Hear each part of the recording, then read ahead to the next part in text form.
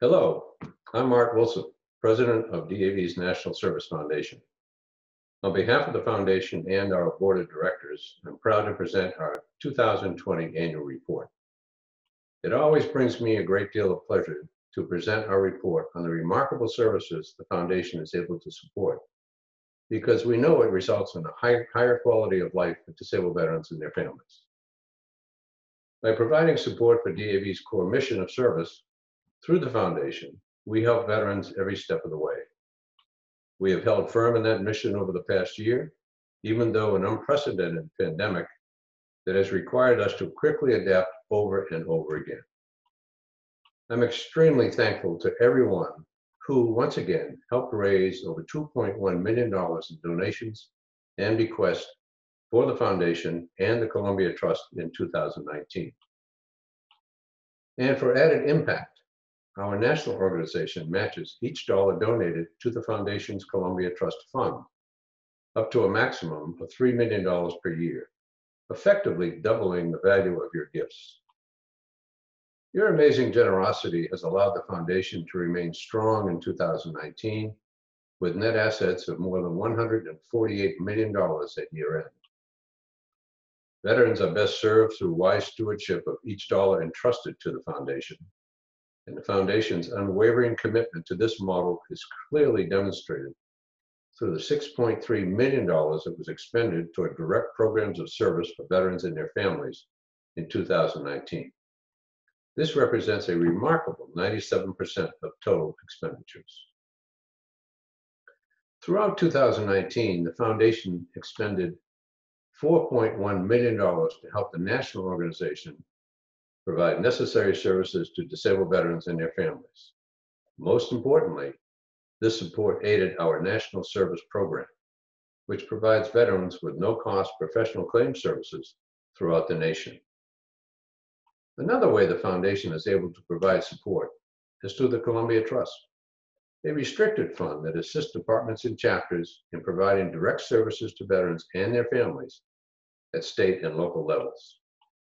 Impressively, in 2019, the Trust awarded grants totaling $2.1 million to chapters and departments throughout the nation, who, through these grants, were able to provide veterans with transportation, claims assistance, and to combat homelessness in their communities. You know, we have some very special groups and individuals who have been extraordinarily generous in their support of the Foundation. One example of that generosity is the Ernestine Schumann Hike DAV Chapter Number 2 from Kansas City, Missouri, whose unwavering loyalty is reflected through annual contributions since 1979. In 2019, Chapter 2 achieved a cumulative lifetime giving total of $657,000, earning them the first ever Silver Level Star Award. This prestigious award features 2 stars that represent giving at the $575,000 and $650,000 milestones. Additionally, 7 chapters or departments have earned a place, among others, or higher position on the Foundation's Grand Memorial Honor Roll of Distinguished Donors, located at DAV's National Service and Legislative Headquarters in Washington.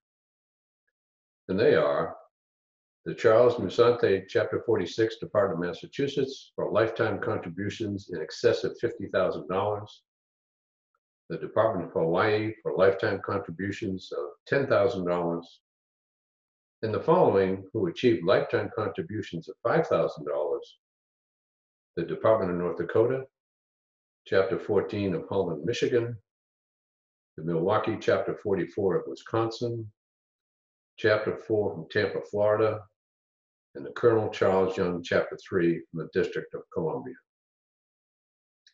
So to you, supporters of the Foundation, we offer our most sincere appreciation and gratitude.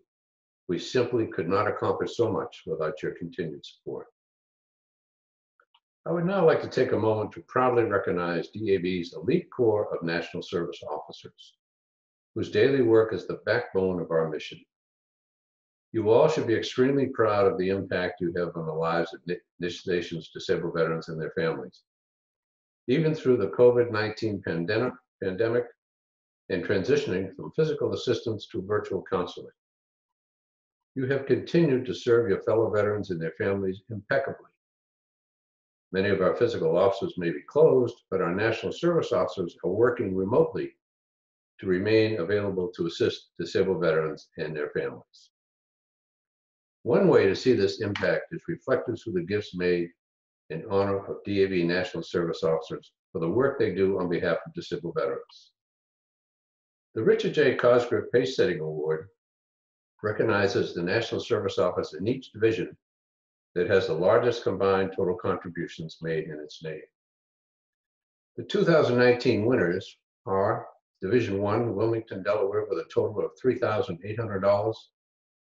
Division 2, Togus, Maine, with a total of $9,100.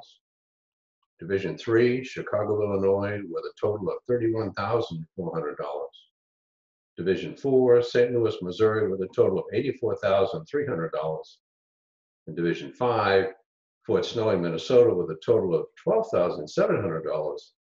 And Division 6, Cleveland, Ohio, with a total of $20,100.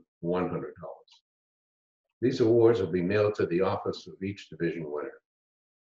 Thank you again to our nationwide corps of incredible National Service officers. You are the best. I now want to call upon you to be part of the cause. I encourage each of you to donate to the National Service Foundation or the Columbia Trust so we can continue to provide vital services to veterans and their families throughout the nation. You can donate online or by mail at the addresses noted on your screen. This is a way to donate in honor of or to commemorate our friends, brothers, and sisters, and show our commitment to America's finest. That's the end of my report, but I want to thank you all for your continued support.